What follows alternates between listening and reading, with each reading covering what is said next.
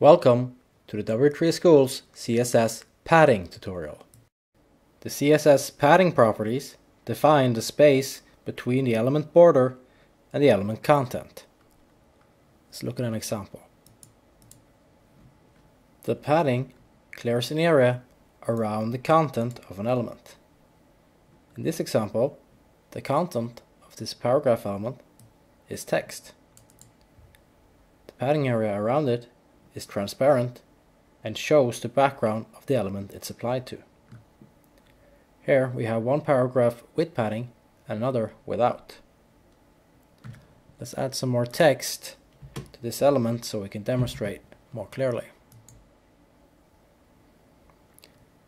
The top, right, bottom, and left padding can be changed independently using separate properties. Let's set the top padding using padding top to 10 pixels and the right padding using padding right to 60 pixels.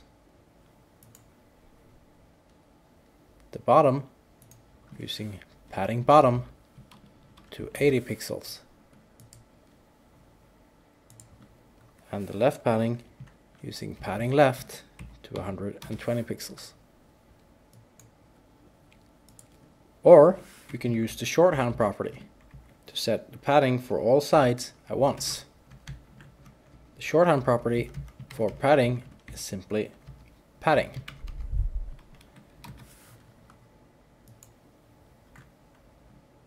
You can set the padding with a fixed value like pixels or pt or em.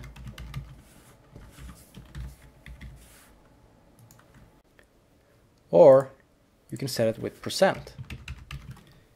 If you set it with percent, it's percent of the containing element. The padding property can have from 1 to 4 values. Set the padding to 50 pixels and all 4 padding sides are 50 pixels. If we set the padding to 10 pixels space 50 pixels, then the top and bottom padding are 10 pixels and the right and left paddings are 50 pixels.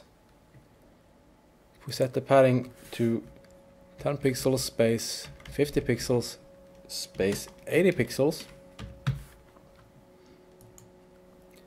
then the top padding is 10 pixels, the right and left paddings are 50 pixels and the bottom padding is 80 pixels.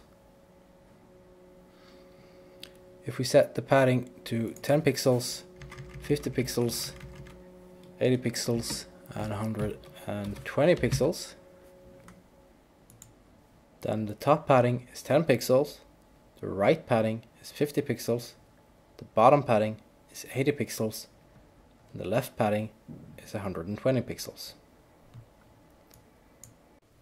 On the W3Schools tutorial page, there are more examples and we list all the CSS padding properties.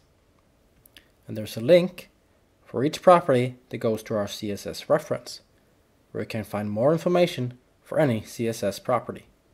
And this concludes our tutorial for CSS padding. Thank you for watching.